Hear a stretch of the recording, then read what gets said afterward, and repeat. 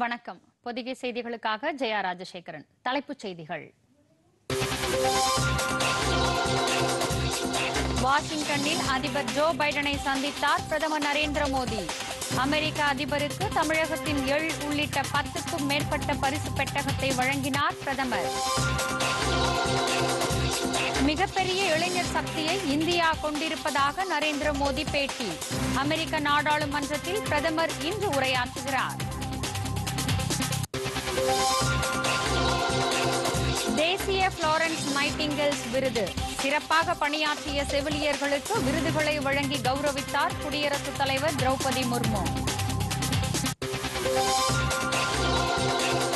புதிய தலைமைச் செயலாளர் தேர்வு. தலைமைச் செயலகத்தில் அதிகாரிகளுடன் முதலமைச்சர் மு க ஸ்டாலின் ஆலோசனை.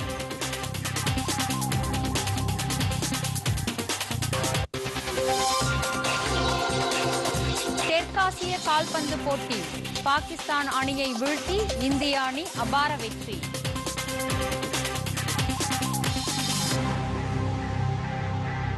விரிவான செய்திகள். அமெரிக்க அதிபர் ஜோ பைடனை பிரதமர் நரேந்திர மோடி வாஷிங்டன் வெள்ளை மாளிகையில் இன்று சந்தித்தார். சர்வதேச விவகாரங்கள் உள்ளிட்ட முக்கிய அம்சங்கள் குறித்து இரு தலைவர்களும் விவாதித்தனர். அமெரிக்க பயணத்தின் முக்கிய நிகழ்வாக பிரதமர் நரேந்திர மோடி இன்று மாலை அந்நாட்டின் நாடாளுமன்ற கூட்டத்தில் உரையாற்றுகிறார். அமெரிக்காவில் அரசுமுறை சுற்றுப்பயணம் மேற்கொண்டுள்ள பிரதமர் நரேந்திர மோடி நியூயார்க் நிகழ்ச்சிகளை முடித்துக் கொண்டு வாஷிங்டன் சென்றடைந்தார். அங்கு அவருக்கு இரு நாடுகளின் தேசிய கீதங்கள் முழங்க கொட்டும் மழையில் உற்சாக வரவேற்பு அளிக்கப்பட்டது. வாஷிங்டனில் அமெரிக்க வாழ் இந்தியர்கள் அளித்த வரவேற்பையும் பிரதமர் ஏற்றுக்கொண்டார். நூற்றுக்கணக்கான இந்தியர்கள் இரு நாடுகளின் தேசிய கொடிகளை கைகளில் ஏந்தி அணிவகுத்து வரவேற்பு அளித்தனர்.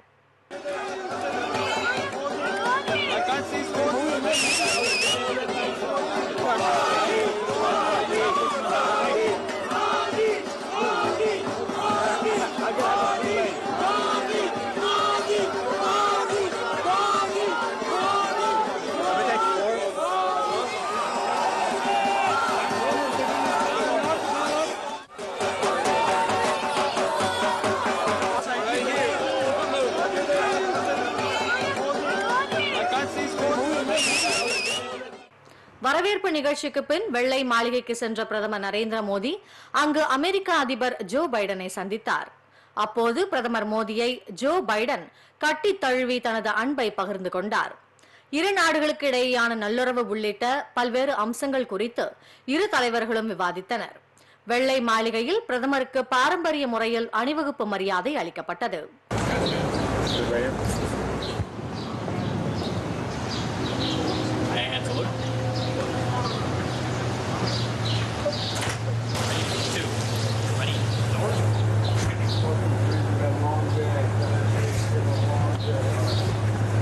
இதைத் தொடர்ந்து அமெரிக்க அதிபர் ஜோ பைடனின் மனைவி ஜில் பைடனுடன் வெர்ஜீனியாவில் உள்ள அலெக்சாண்ட்ரியாவின் தேசிய அறிவியல் அறக்கட்டளைக்கு பிரதமர் நரேந்திர மோடி சென்றார். அங்கு இவர்கள் இருவரும் கல்வி மற்றும் பணியாளர்களுக்கு அமெரிக்காவும் இந்தியாவும் பகிர்ந்துள்ள முன்னுரிமையை எடுத்துரைத்தனர். பின்னர் பிரதமர் நரேந்திர மோடியும் ஜோ பைடனின் மனைவி ஜில் பைடனும் கூட்டாக செய்தியாளர்களை சந்தித்தனர்.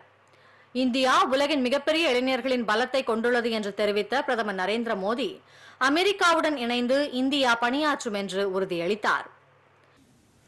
और क्रिएटिव माइंड्स के साथ जुड़ने का मौका मिला है. नेशनल साइंस फाउंडेशन के साथ मिलकर भारत कई प्रोजेक्ट्स पर काम कर रहा है. इसलिए ये वैल्यू भी विशेष है.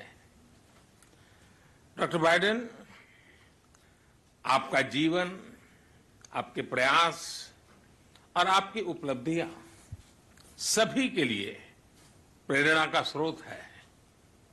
हमारी वर्तमान और आने वाली पीढ़ियों को एक बेहतर भविष्य सुनिश्चित करने के लिए यह हम सभी का दायित्व है. इस उज्जवल भविष्य के लिए आवश्यक है.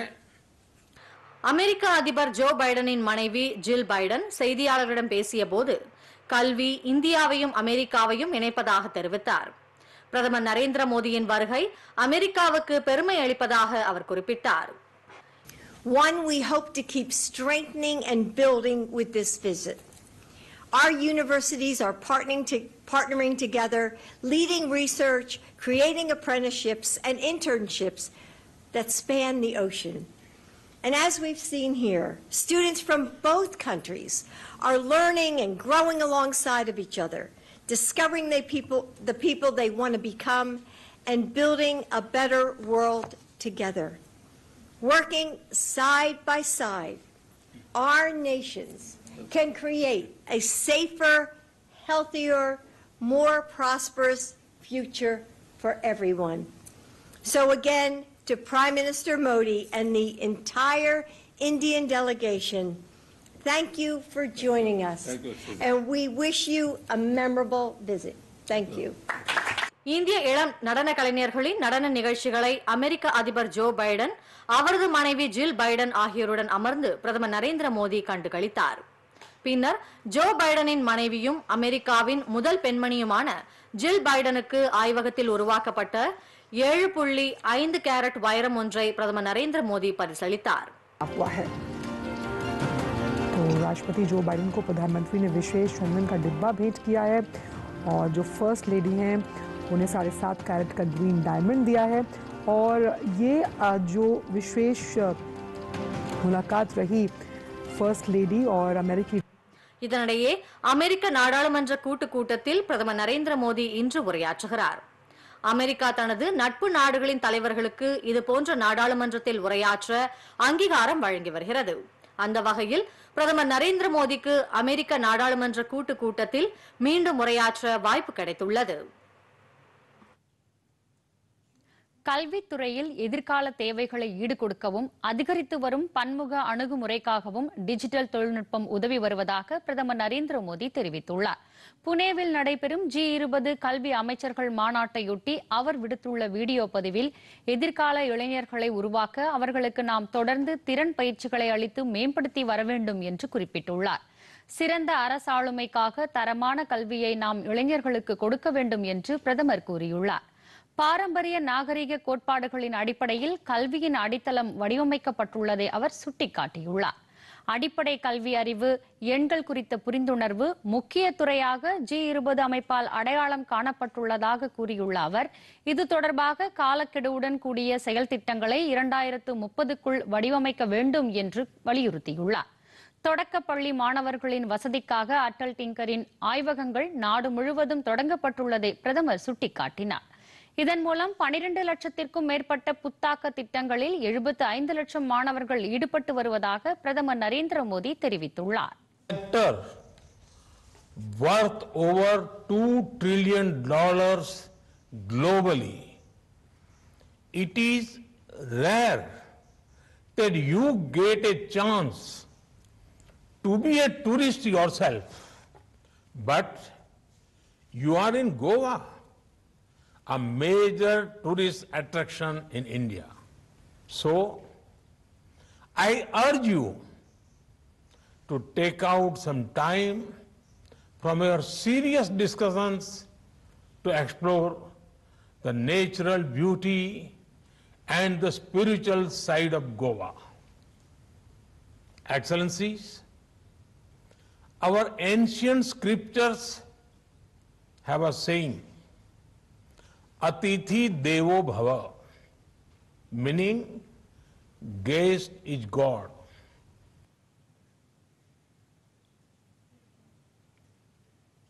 சமூக ஊடக தளமான ட்விட்டரில் 89.5 மில்லியன் பின் தொடர்பவர்களுடன் பிரதமர் நரேந்திர மோடி உலகின் மிகவும் பிரபலமான தலைவர்களில் ஒருவராக உயர்ந்துள்ளார் என்று அமெரிக்காவின் புகழ்பெற்ற தி நியூயார்க் டைம்ஸ் நாளிதழ் பாராட்டு தெரிவித்துள்ளது. பிரதமரின் நரேந்திர மோடியின் அரசுமுறை அமெரிக்க சுற்றுப்பயணம் குறித்து நியூயார்க் டைம்ஸ் நாளிதழில் கட்டுரையாளர் முஜிப் மஷல் என்பவர் எழுதியுள்ள கட்டுரையில் நரேந்திர மோடியின் ஒவ்வொரு தீர்வும் ஆன்மீகத்துடன் தொடர்பு கொண்டது என்று குறிப்பிட்டுள்ளார். நாட்டு மக்களுடன் தமது எண்ணங்களை பகிர்ந்து கொள்ளும் பிரதமர் நரேந்திர மோடியின் மனதின் குரல் நிகழ்ச்சியை வெகுவாக பாராட்டிய கட்டுரையாளர் இது இதயத்துடன் நெருங்கிய தொடர்பு கொண்டது என கூறியுள்ளார். உலகின் மிகப்பெரிய ஜனநாயக நாட்டின் தலைவரான பிரதமர் நரேந்திர மோடியின் புகழ் பல்வேறு நாடுகளிலும் பரவியுள்ளது என்று அவர் குறிப்பிட்டுள்ளார். நீர் மேலாண்மை பணியில் பிரதமர் நரேந்திர மோடியின் பங்களிப்பை பாராட்டியுள்ள கட்டுரையாளர் அடித்தட்டு மக்களிடமும் விவசாயம் குறித்து விழிப்புணர்வை ஏற்படுத்தியுள்ளதாக தெரிவித்துள்ளார். கொரோனா காலகட்டத்தில் தடுப்பூசிகளை பெருமளவில் தயாரித்து உலக நாடுகளுக்கு விநியோகம் செய்ததில் பிரதமர் நரேந்திர மோடியின் பங்களிப்பு மிகவும் முக்கியத்துவம் வாய்ந்ததாக அமைந்திருந்தது என்று கட்டுரையாளர் முஜிப் மஷல் பாராட்டியுள்ளார். சிறப்பாக பணியாற்றிய செவிலியர்களுக்கு தேசிய புளோரன்ஸ் நைட்டிங்கேல்ஸ் விருதுகளை குடியரசுத் தலைவர் திரௌபதி முர்மு இன்று வழங்கினார். குடியரசுத் தலைவர் மாளிகையில் நடைபெற்ற விழாவில் 2022-23 ஆண்டுக்கு தேர்வு செய்யப்பட்ட செவிலியர்களை அவர் கௌரவித்தார். இந்த விருது மத்திய சுகாதாரம் மற்றும் குடும்ப நலத்துறை அமைச்சகத்தால் 1973 ஆண்டு முதல் வழங்கப்பட்டு வருகிறது.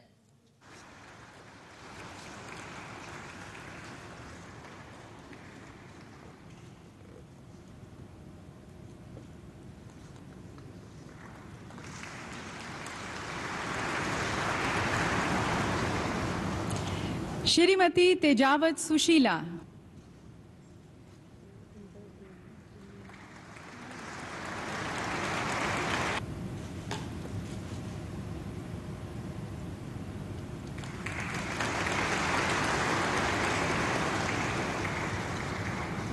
श्रीमती एथोडो लिंगगी, மணிப்பூர் கலவரம் தொடர்பாக மத்திய உள்துறை அமைச்சர் அமித்ஷா தலைமையில் வருகிற 24ஆம் தேதி புதுதில்லியில் அனைத்துக் கட்சி கூட்டம் நடைபெறும் என்று அறிவிக்கப்பட்டுள்ளது. அமித்ஷாவை சந்தித்த பின் அசாம் முதலமைச்சர் ஹேமந்த் பிஸ்வா சர்மா இந்த தகவலை தெரிவித்தார்.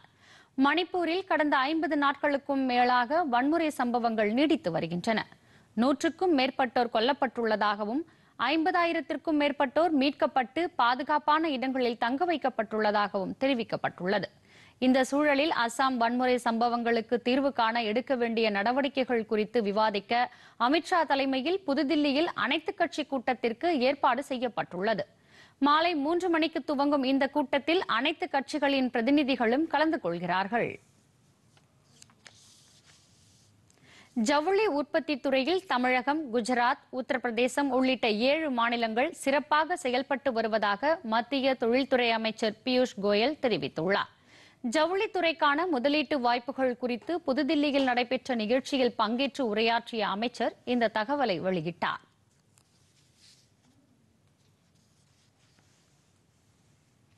उसका प्रोड्यूसर और एक्सपोर्टर बने, इसके लिए भी बहुत काम चल रहा है.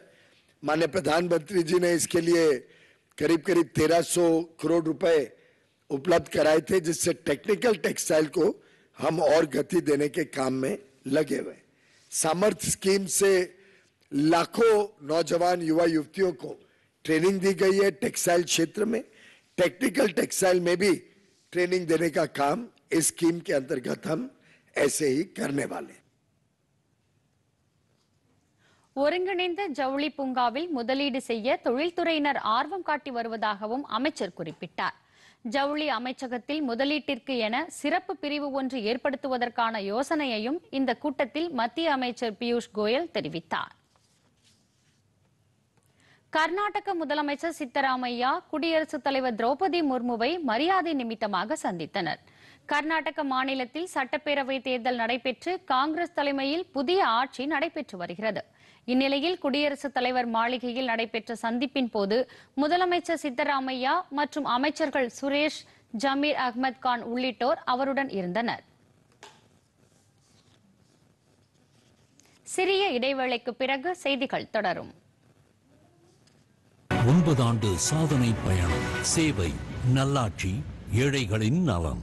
இந்த 9 ஆண்டுகள் பாரதத்திலே புத்தாக்கம் செய்யப்பட்டிருக்கிறது, ஏழைகள் நலனிலே செயல்பட்டிருக்கிறது என்று. கடந்த 9 ஆண்டுகளிலே ஏழைகளினுடைய 4 கோடி இல்லங்கள் உருவாக்கப்பட்ட சந்தோஷமும் கூடவே இருக்கிறது. கடந்த இந்த 9 ஆண்டுகளிலே நாம் கிராமங்களை இணைத்து வைக்க 4 லட்சம் கிலோமீட்டர்களுக்கும் அதிகமான சாலைகளை உருவாக்கி இருக்கின்றோம். எனக்கு சந்தோஷமாக இருக்கிறது. ஒவ்வொரு சொட்டு நீரையும் பாதுகாக்க வேண்டி 50,000த்திற்கும் மேற்பட்ட அமுத நீர்நிலைகளை உருவாக்கி இருக்கிறோம். கடந்த 9 ஆண்டுகளிலே கட்டப்பட்ட 11 கோடி கழிப்பறைகள் குறித்தும் கூட சந்தோஷம் இருக்கிறது. நம்முடைய அர்ப்பணிப்பு ஒன்றே ஒன்றுதான். நம்முடைய உத்வேகம் ஒன்றே ஒன்றுதான். நாட்டின் முன்னேற்றம், நாட்டு மக்களின் முன்னேற்றம்.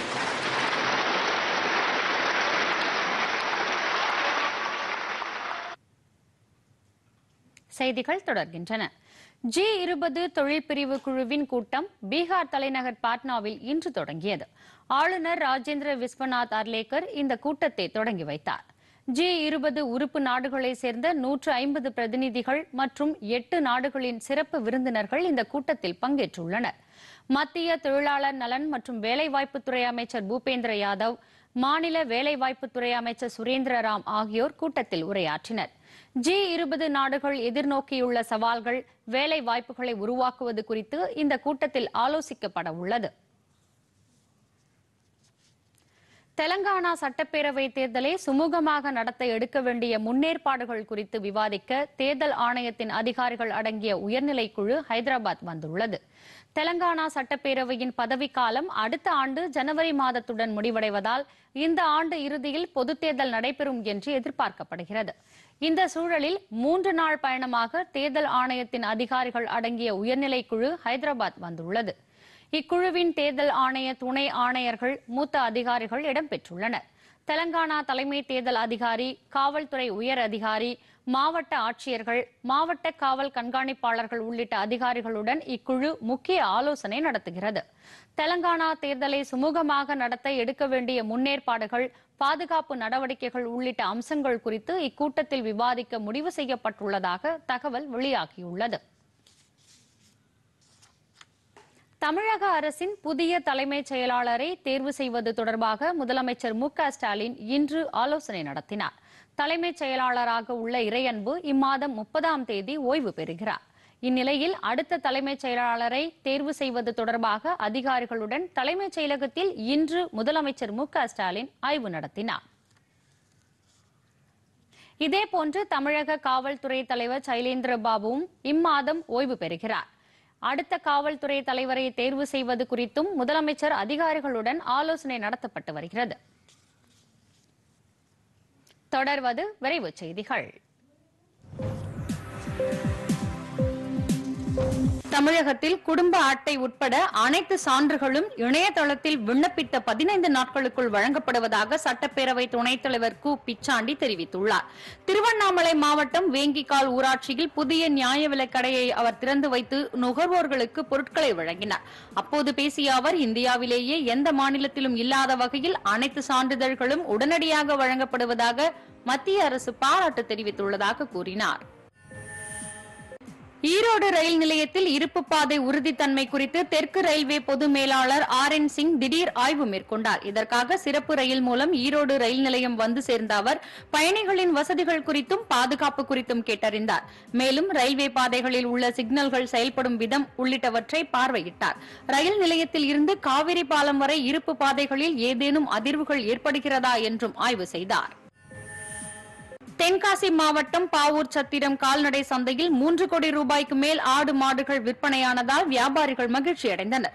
வாரந்தோறும் வியாழக்கிழமை கால்நடை சந்தை கூடுவது வழக்கம். இந்நிலையில் பக்ரீத் பண்டிகை 29ஆம் தேதி கொண்டாடப்பட உள்ளதை ஒட்டி மதுரை, தேனி, திண்டுக்கல், நெல்லை உள்ளிட்ட மாவட்டங்களில் இருந்து ஏராளமான ஆடு மாடுகள் விற்பனைக்காக கொண்டுவரப்பட்டன. இந்த சந்தையில் 4 மணி நேரத்தில் விறுவிறுப்பாக நடைபெற்ற விற்பனையில் ஆடு மாடுகள் அதிக விலைக்கு விற்கப்பட்டதால் வியாபாரிகள் மகிழ்ச்சி அடைந்தனர். தஞ்சாவூர் தென்னக பண்பாட்டு மையத்தில் இந்த ஆண்டிற்கான கோடை விழா தொடங்கியுள்ளது. மத்திய அரசின் கலாச்சாரத்துறை அமைச்சகத்தின் கீழ் செயல்படும் இந்த பண்பாட்டு மையத்தின் கோடை விழாவை மாவட்ட ஆட்சியர் தீபக் ஜேக்கப், பண்பாட்டு மைய இயக்குநர் கோபாலகிருஷ்ணன் ஆகியோர் முரசு கொட்டி தொடங்கி வைத்தனர். 5 நாட்கள் நடைபெறும் இந்த விழாவில் ஆந்திரா, கர்நாடகா, புதுச்சேரி, கோவா, ஒடிஷா உள்ளிட்ட 15 மாநிலங்களை சேர்ந்த 350க்கும் மேற்பட்ட கலைஞர்கள் பங்கேற்று பாரம்பரிய கலை நிகழ்ச்சிகளை நடத்த உள்ளனர். தொடக்க விழாவில் குஜராத் மாநில பாரம்பரிய நடனமான சித்தி தமால் கலை நிகழ்ச்சி நடைபெற்றது. காஞ்சிபுரம் மாவட்டம் ஒரகடம் அடுத்த வடக்குப்பட்டு பகுதியில் நடைபெற்ற 2ஆம் கட்ட அகழாய்வு பணியில் 400க்கும் மேற்பட்ட பொருட்கள் கண்டெடுக்கப்பட்டுள்ளது. சென்னை தொல்லியல் துறை கண்காணிப்பாளர் காளிமுத்து தலைமையில் கடந்த ஆண்டு ஜூன் மாதம் முதல் செப்டம்பர் வரை அகழாய்வு பணிகள் நடைபெற்றன. இதில் தங்க அணிகலன் உள்ளிட்ட பல்வேறு பொருட்கள் கிடைத்தன. இதனை அடுத்து மே மாதம் 2ஆம் கட்ட அகழாய்வு பணிகள் தொடர்ந்து நடைபெற்று வருகின்றன. 4 இடங்களில் குழிகள் தோண்டப்பட்டு பணி நடைபெற்று வரும் நிலையிலும் வட்டச்சில்லுகள், கூம்பு வடிவிலான ஜாடிகள், பானை ஓடுகள் ஆகியவை கிடைக்கப்பெற்றுள்ளன. சோழர் காலத்து நாணயம் மற்றும் செம்பு பொருட்களும் கண்டுபிடிக்கப்பட்டுள்ள நிலையில் பல்லவர்கள் கால தொல்பொருட்களும் கிடைக்கக்கூடும் என்று ஆய்வாளர்கள் தெரிவித்துள்ளனர்.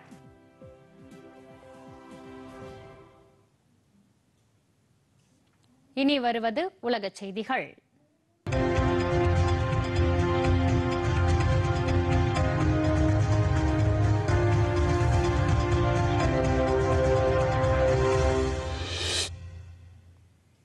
யுக்ரைனின் பாதிக்கப்பட்ட பகுதிகளை சீரமைக்க $1.3 பில்லியன் நிதியுதவி வழங்கப்படும் என அமெரிக்கா அறிவித்துள்ளது. யுக்ரைனின் கெர்சன் பகுதியில் உள்ள நீப்பர் ஆற்றின் மீது கக்கோவ்கா அணை இடிந்து விழுந்ததில் 41 பேர் உயிரிழந்துள்ளதாக ரஷ்யா தெரிவித்துள்ளது. இந்த விபத்தில் சுமார் 121 பேர் மருத்துவமனையில் அனுமதிக்கப்பட்டிருந்த நிலையில் நேற்று 41 பேர் உயிரிழந்துள்ளதாக ரஷ்ய அமைச்சர் அலெக்சாண்டர் குரென்கோவ் தெரிவித்துள்ளார். வெள்ளப்பகுதியில் இருந்து 8000க்கும் மேற்பட்ட மக்கள் வெளியேற்றப்பட்டதாகவும் குரென்கோவ் கூறினார். இதற்கிடையில் மோதலில் பாதிக்கப்பட்ட நாடு அதன் எரிசக்தி மின் உற்பத்தி கட்டமைப்பை மாற்றி அமைக்கவும், துறைமுகங்கள், ரயில்வே மற்றும் பிற உள்கட்டமைப்பை நவீனமயமாக்கவும் யுக்ரைனுக்கு $1.3 பில்லியன் கூடுதல் உதவியை அமெரிக்கா வழங்குவதாக அந்நாட்டின் வெளியுறவுத்துறை அமைச்சர் ஆண்டனி பிளிங்கன் தெரிவித்துள்ளார். தொடர்வது வணிகச் செய்திகள்.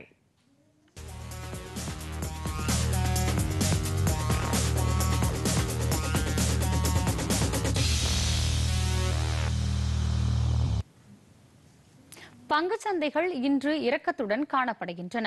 மும்பை பங்குச்சந்தை குறியீட்டெண் சென்செக்ஸ் 175 புள்ளிகள் குறைந்து 63,348 புள்ளிகளாக வர்த்தகமாகிறது. தேசிய பங்குச்சந்தையான நிப்டி 46 புள்ளிகள் சரிந்து 18,811 புள்ளிகளாக வர்த்தகமாகிறது. அமெரிக்க டாலருக்கு நிகரான இந்திய ரூபாயின் மதிப்பு $81.93 உள்ளது. சென்னையில் இன்று ஆபரண தங்கத்தின் விலை சவரன் ஒன்றுக்கு 43,880 ரூபாயாக உள்ளது.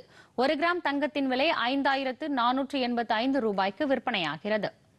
பார் வெள்ளியின் விலை 1 கிலோ 75,000 ரூபாயாகவும் 1 கிராம் 75 ரூபாயாகவும் உள்ளது. சென்னையில் 1 லிட்டர் பெட்ரோல் விலை 102 ரூபாய் 63 காசாகவும், டீசல் விலை 94 ரூபாய் 24 காசாகவும் உள்ளது. இனி வருவது விளையாட்டுச் செய்திகள்.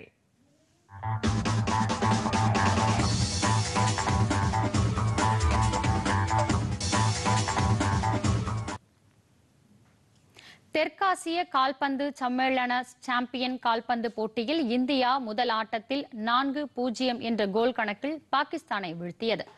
பெங்களூருவில் நேற்று நடைபெற்ற இந்த போட்டியில் இரு அணிகளும் கொட்டு மழையில் மோதின. ஆட்டத்தின் 10வது நிமிடத்தில் இந்திய அணியின் கேப்டன் சுனில் சேத்ரி 1 கோல் போட்டார்.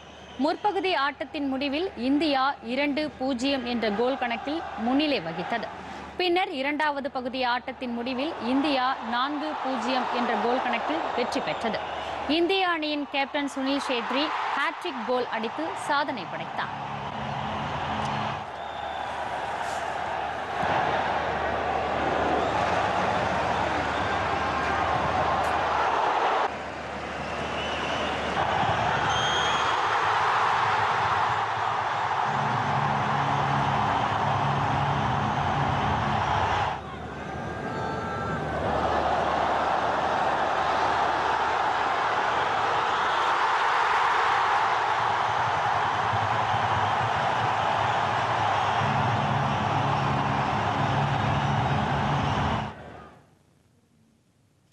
வளரும் அணிக்கான ஆசிய மகளிர் கிரிக்கெட் போட்டியில் இந்தியா ஏ அணி கோப்பையை வென்றது.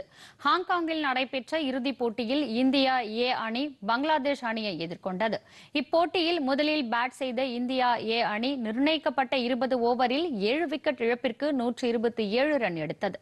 128 ரன் எடுத்தால் வெற்றி என்ற இலக்கோடு பின்னர் களம் இறங்கிய பங்களாதேஷ் அணி 96 ரன்னுக்கு ஆட்டம் இழந்தது. எனவே இப்போட்டியில் இந்தியா ஏ அணி 31 ரன் வித்தியாசத்தில் பங்களாதேஷ் அணியை வென்றது.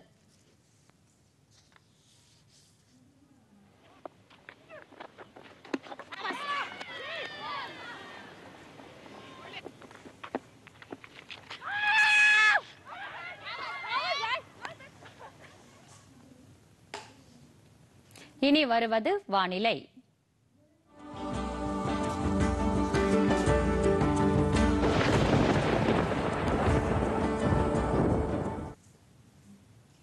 தமிழகம், புதுச்சேரி மற்றும் காரைக்காலில் அடுத்த 4 நாட்களுக்கு ஓரிரு இடங்களில் மிதமான மழை பெய்யக்கூடும் என சென்னை வானிலை ஆய்வு மையம் தெரிவித்துள்ளது. தென்னிந்திய பகுதிகளின் மேல் நிலவும் மேலடுக்கு சுழற்சி காரணமாக தமிழகம், புதுச்சேரி மற்றும் காரைக்கால் பகுதிகளில் வரும் 26ஆம் தேதி வரை இடி மின்னலுடன் கூடிய லேசானது முதல் மிதமான மழை பெய்யக்கூடும் என தெரிவிக்கப்பட்டுள்ளது. சென்னையை பொறுத்தவரை ஓரளவு மேகமூட்டத்துடன் காணப்படும் என்றும் நகரின் ஒரு சில இடங்களில் இடி மின்னலுடன் கூடிய மழை பெய்யக்கூடும் என்றும் கூறப்பட்டுள்ளது. அதிக அளவு வெப்பநிலை 37 டிகிரி செல்சியஸாகவும் குறைந்த அளவு வெப்பநிலை 27 டிகிரி செல்சியஸாகவும் பதிவாகக்கூடும் என்றும் வானிலை ஆய்வு மையம் தெரிவித்துள்ளது.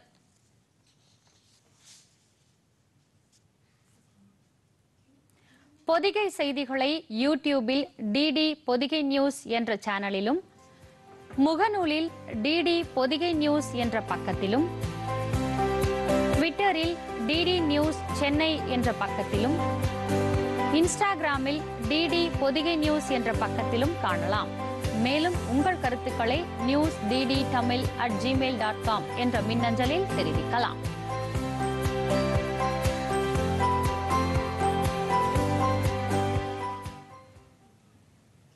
இத்துடன் செய்திகள் நிறைவடைந்தன. மீண்டும் செய்திகள் மாலை 5 மணிக்கு. வணக்கம்.